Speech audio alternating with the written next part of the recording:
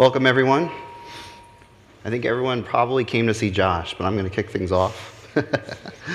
My name is Colin Stevenson. I'm with Pivotal. I lead our partner architect team. And so when talking to Josh about the Open Service Broker API, which hopefully you'll hear to learn more about, we thought about, is this really necessary today? We work with partners. We talk with ISV vendors, with system integrators, our various cloud provider partners within the Cloud Foundry ecosystem. And the Open Service Broker API, there's some questions about it, right? Is this overkill? Is this something that we really need to be doing today? And if we look at kind of the history of service-oriented architecture, now moving into microservices, and how we're provisioning these and interacting with these, my proposition is that this may not be necessary. And so Josh is here to prove me wrong. I'm a huge fan of the Open Service Broker API. I think it is the most important thing to happen in computing since object-oriented programming, and probably more significant. This is basically like cats and dogs living together in perfect harmony. It's like rainbows and kittens falling from the sky. This is the best thing ever. And paradoxically, it's essentially like hell has frozen over and we're all going ice skating. How many of you have heard of the Open Service Broker API? Okay, good. So picture this. You can take an Oracle database product run by Microsoft and connected to from on top of Google's cloud. So if you had predicted that to me a few years ago, I would have told you, like, that will never happen. That is the most ridiculous idea ever. You can take a Microsoft database, run it in Linux, and deploy it on top of Oracle Cloud. You can take Google's database and connect it to applications running in vSphere. Like, you can mix and match service brokers in ways that their authors never intended. In fact, that I don't think anyone ever intended. And so this is exciting. This is beautiful. This is freedom. I don't know. I don't know about that. So if we, yeah, you're reading down to the bottom already. If we look at the term service, and we're talking about service brokers, right? Mm-hmm. If the term in Latin servitium goes back to talking about slavery, are we just talking about slavery brokerage to these different technologies and these services? I'm a little concerned here. We looked at all these big logos from these large vendors. Are they just honing us into some new slavery of API service provisioning? I don't know. I'm a little concerned here. So let me cast aside the shackles for you for a second. Let's talk about great moments in technology. And I mentioned object-oriented programming, but I'm going to go back further than that. So if you think about the invention of programming as a discipline, I don't mean Turing, and I don't mean the invention of the computer. I mean Steve Wozniak. Hear me out. With the invention of the Apple computer, it was the first time you could be a software engineer without understanding hardware. It was the first time, and it was actually my first computer was an Apple, you could not know how the hardware worked. You didn't have to understand logic circuits. You didn't have to understand the physical memory or the CPU or what a logic gate was. You just had to understand programming. That was a really powerful abstraction. It took software development and computer programming from the domain of thousands of professionals to millions and tens of millions of enthusiasts. It actually opened up an entire field. And we did that by creating the separation of concerns. We think about highways. If you want to go really, really fast on a highway, like the Autobahn, you have separate lanes. Traffic goes in one direction on one lane and another direction on another lane. Right? This is a very powerful concept. You keep these things separate, they don't crash into each other. There are other great examples of this. How many of you are programmers or have written code? Okay. How many of you have ever used MVC? Right? Another great abstraction written by a man whose name I can't even pronounce, which is because I'm American, I'm sorry. Xerox PARC, 1979, right? The separation of, oh, I don't know, logic that relates to the front of the program from logic that relates to the back end of the program, the separation of data and logic. A super powerful concept. So when we separate concerns like this, we end up accelerating both teams, if we get the abstraction right. Let's look at another one. Let's look at networking. The entire software-defined networking movement over the last 10 years has been powered by the separation of the data plane from the control plane. Packets move in the data plane, deciding the rules about where those packets should be routed and which ones should be allowed and which ones should be transformed happens in the control plane. We can keep the data plane really, really fast by separating the control plane from it. That's actually what the Open Service Broker API does. It's the control plane for data services. So we're applying that same magic of the separation of concerns to these shackles, the relationship between state and stateless. The heart of the cloud native movement is separating these two things. But we still had the control plane logic stuck in the data plane. So, I mean, this should be enough convincing for anyone, right? Even you. But I'll give you one more concept here. The word broker comes from broaching a wine keg. So the original brokers were wine merchants, which already I love the concept, right? But even more importantly is tenancy. If you have a single wine keg, it's yours. It's one person. It's a single tenant model. As soon as you have a broker, you can share that wine keg with your friends, one bottle at a time. This is really important. As soon as you have a service broker, you're making it easy to provision multiple copies of a service with different credentials. You're creating a new tenancy abstraction. And in fact, it gives you a way to take advantage of the divisibility of your underlying resource. Wine is infinitely divisible, but people prefer to have their own wine glasses. So far, you've convinced me that I'm ready for one of the beers from the SAP booth out there. Day drinking is the hallmark of all great programmers. Yes, exactly. That's not actually true. So I get the excitement. We're getting there.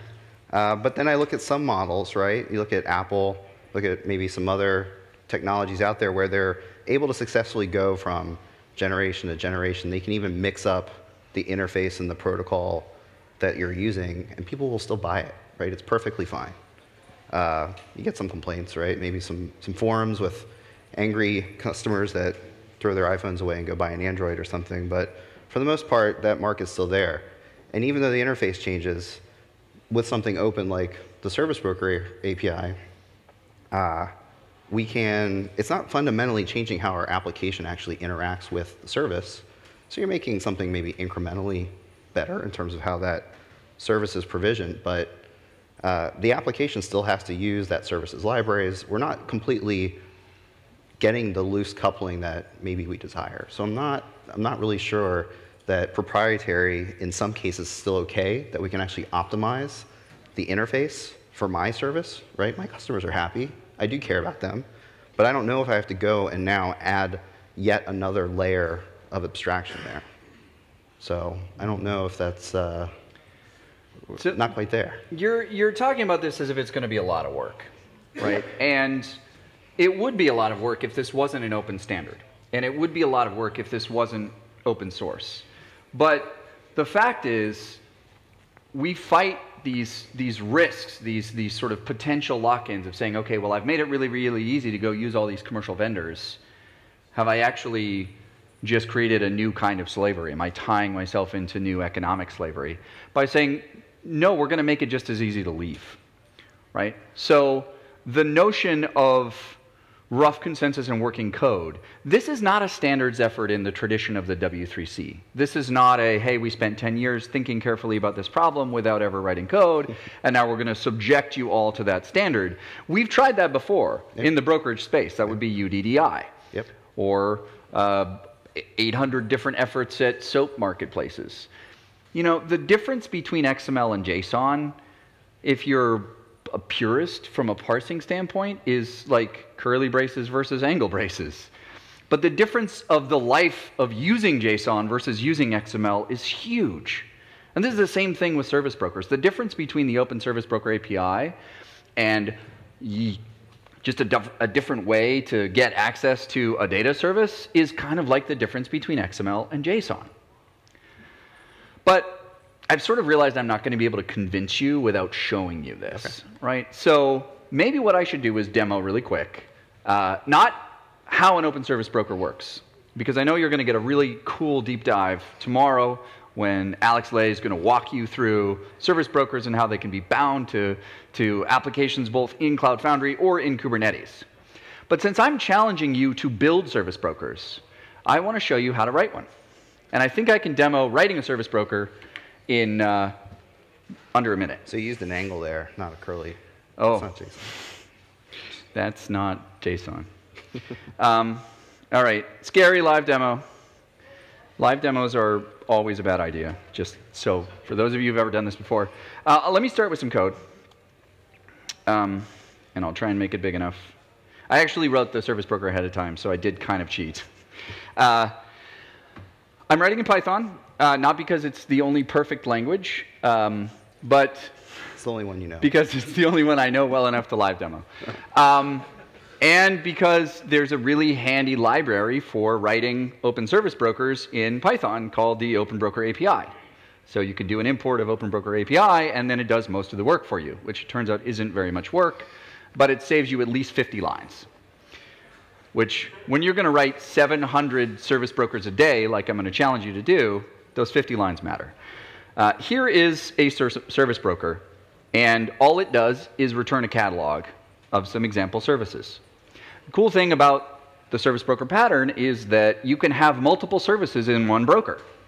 The Microsoft Meta Service Broker has, I think, 8 or 9 services in it now. Yeah. And many of them have several different plans, and lots of them take configuration parameters. So they really expose a good chunk of their entire Azure Data Services suite in a single service broker. So we're not talking about millions of lines of code here.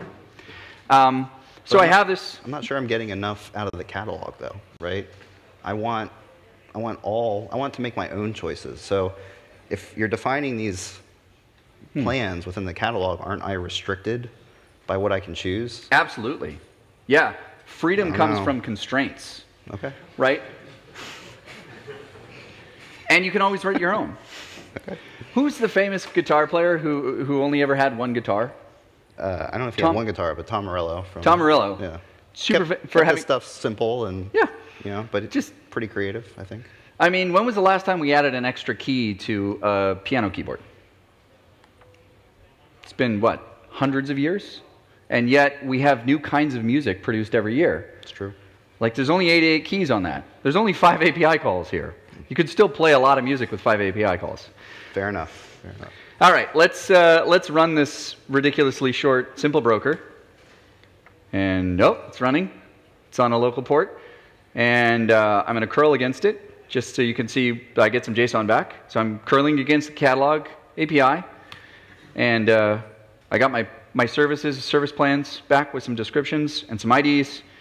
And now, I want to show you one other cool thing. There's no Cloud Foundry here at all. There's no containers. There's no Diego. There's no Bosch. There's no nothing. There's just one simple app. And I just curled against an endpoint.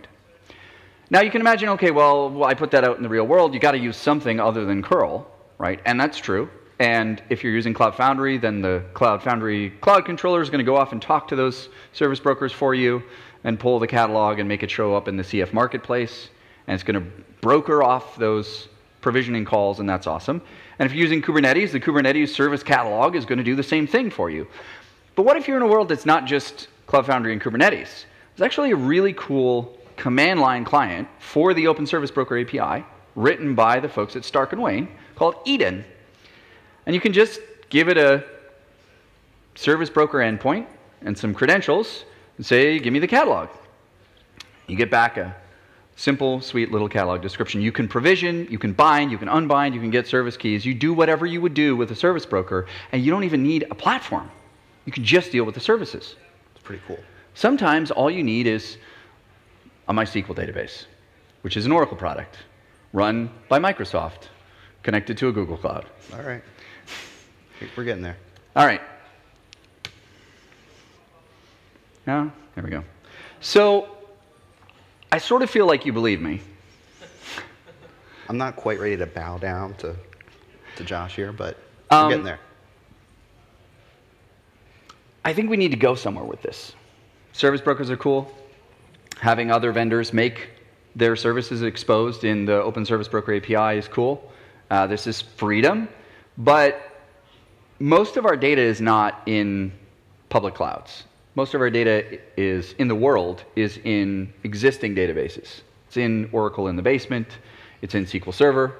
It's in Postgres instances in some cases. It's in DB2. It's in mainframes. I challenge you to write a service broker for every single thing in your data center. That's not an app. You can write a service broker for Active Directory, for the keycard service. You could write a service broker that operated a internet-connected coffee pot. I actually think that provisioning is an important activity for a coffee pot. Could it write the tap to the wine keg? Sure. Service broker connected wine kegs. Yes. So I think that, I'm borrowing from other people here. I love quotes. The quote that comes to mind is Bill Gates. This is a service broker on every desktop and in every home for every device. And I think I've showed you that you could write a service broker in 24 lines of Python. I mean, you probably need another 6 lines to implement provisioning. And you don't have to write these from scratch. Remember, there's a cute little library for writing them. In Python, pretty simplistic. There's also a very full-featured SDK. In fact, there's 3 very full-featured SDKs. There's the Services SDK developed by Pivotal. That's open source. There's Service Fabric developed by SAP, open source. And there's Swisscom's confusingly named Service Broker project, which is for making service brokers, also open source. Any one of those, and you pick your favorite language and your favorite set of partners, any one of those would be amazing for writing OSB APIs and connecting your coffee pots to the internet, which, after all, is what the internet was built for.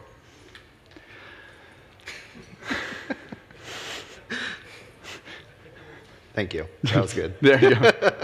I agree. Okay. We can shake on that. All right. All right. We have some time for questions.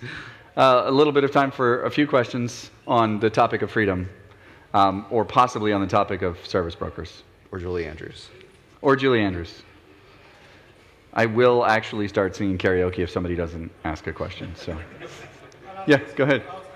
So, you did talk about service brokers for everything, but the more the examples that you gave initially were mainly around persistent layer or Kafka. I can write a service broker for that. How about service brokers for I know people use like SendGrid and all the partners. Yep. And then those are services which are API driven. Could be Amazon S3. How does service brokers play a role there? It's a great question. So here's the guiding principle. A service broker, ignoring provisioning, right? You can actually make provisioning a no-op if you want. A service broker gives you an endpoint and a set of credentials. So the service that you're talking to can be SaaS. It could be a multi-tenant cluster managed in your own data center. It could be a single-tenant instance that's created on demand. It could be any other crazy abstraction of those ideas. So as an example, there was a community member who used service brokers to create arbitrary network connections, overlay networks. So you'd create an overlay network, and then you would bind it to apps, and they would get a tunnel created from the app, or they get reachability, essentially. ACL rules would be applied by service broker binding. You could, you can make these various calls asynchronous. So you don't have to have it be something that returns in real time. So it could be remedy tickets. So you could say, here's my service broker, and when I call provision, it creates a ticket to do a thing. Could be build a house. And then when it's done, it eventually updates the status, and I say, oh, the house is provisioned. And then when I want keys for the house, I call bind. Right? I think having a service broker that built houses would be super neat. So you can 3D print a house in like 24 hours. Why would you not have an OSB API connection to that? So it's robots all the way down. Robots. Robots talking to robots. Yeah. Follow-up question on that. So in case of, let's say, databases, Yeah. the service broker gave me some, variable,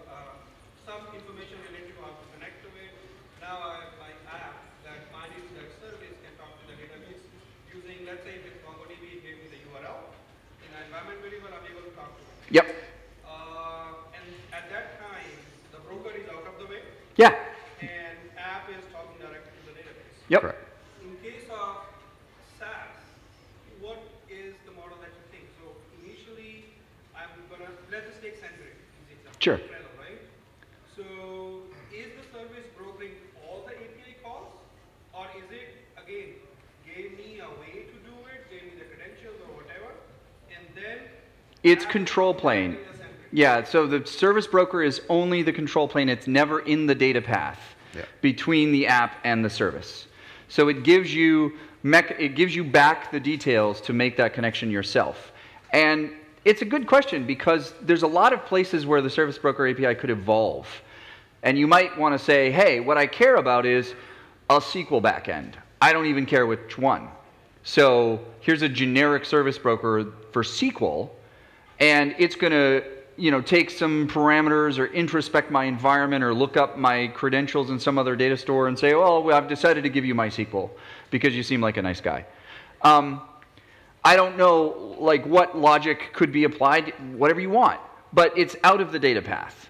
So in a sense, and if you think, you go one step further and say, well, what about operating those services? Because the service broker might be talking to Bosch and standing up Bosch deployments. On-demand broker does that. They still then have to be managed, right? So there's an operator's interface to those services once they're running.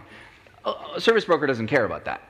Service broker, the separation of concerns is care and don't care buckets. So in the care bucket is, did I get credentials and an endpoint? In the don't care bucket is, how is the app actually talking? What's the data path like? So is it SQL requests? Is it over port 3306?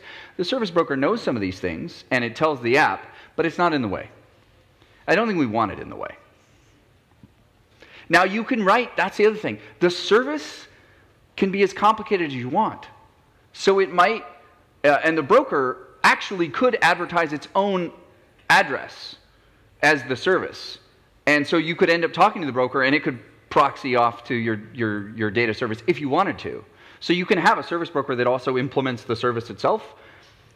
That's not really OSB. I don't really know why you'd do that. I think it makes more sense to have a broker that builds houses. Yeah? If I want to use interact with a service broker, if I'm writing Cloud Foundry apps and I want to use a service broker that isn't included on the Cloud Foundry that I'm working on, how would I do that? It's a great question. So in the Cloud Foundry world, service brokers can be registered in two ways. One is globally by an administrator into the CF marketplace. The other is space scoped. So as a space developer, you can register a service broker into your space, and it'll show up in the CF marketplace just for you. Yep. So if you write a custom service broker that exposes, I don't know, the existing Postgres database you've got in your AWS account, and you just want to make sure your CF apps can go talk to that cleanly and have that separation of concerns around credentials, just register it into your space, and then you can create and bind to those services, and you're gonna have that service broker just for your dev team. Yep. Be aware, you can't space-scoped register the same service broker into multiple spaces. It doesn't work. Although you should file a bug on Alex so it does eventually. It's not Alex's fault, I'm just picking on him. Yeah? How often are developers really swapping services to the degree that there exists a need for a common interface? It's a great question. They are. I say they are. They're doing it frequently, right? I think, despite having a lot of large organizations looking at using this open service broker API, it enables a lot of the smaller or newer ISV partners that are gaining ground from developers up in their organizations.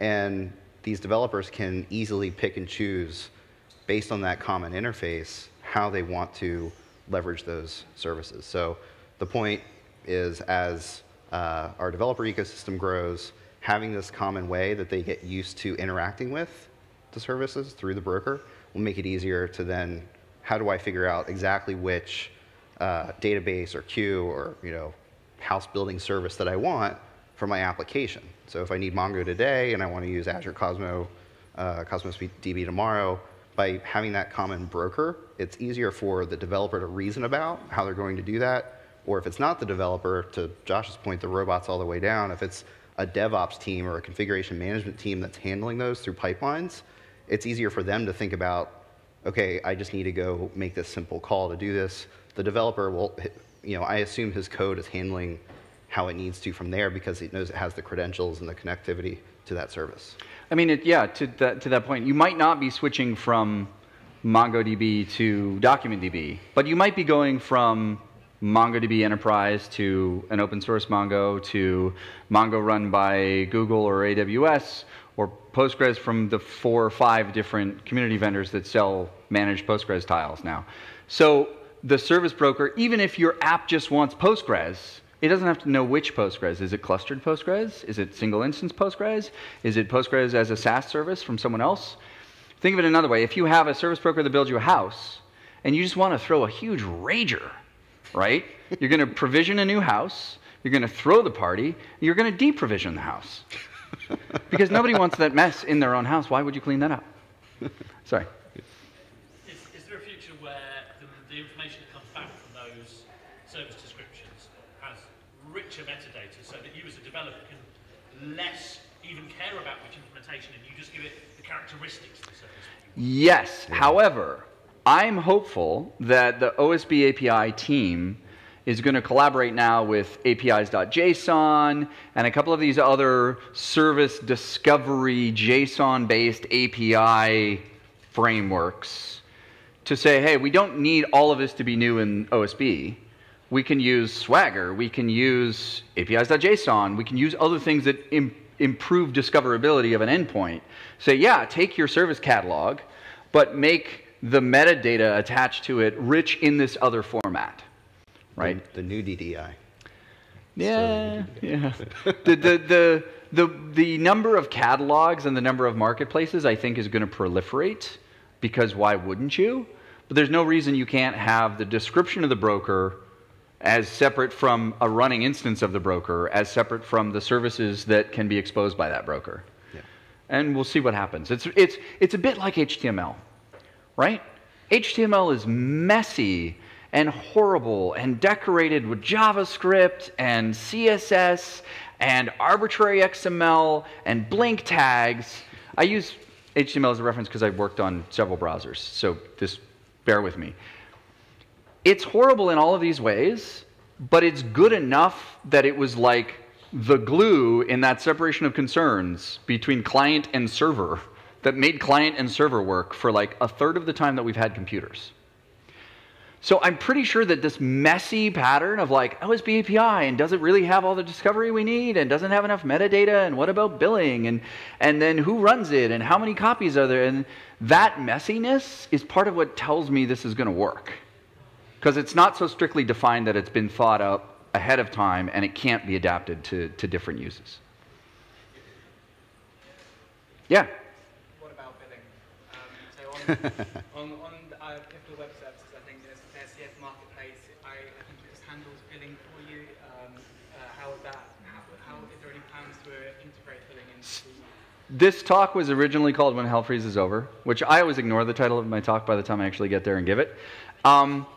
When you go to hell and you're not yet dead, you have to pay the ferryman. So the payment for the ferryman is that billing and quotas and entitlement aren't in the spec yet. They're coming, and Alex, I'm sure, will talk about where is the spec going so that this can be enabled. But it's also that the SDKs, I know the Any9's SDK does a really good job of dealing with billing and metering and entitlement. It's not something we've dealt with in the services SDK, to my knowledge. We sort of, I mean, if you think of the SaaS model, you already have an account. You already have an account with Azure. Those account credentials are in back of your service broker call. Yeah.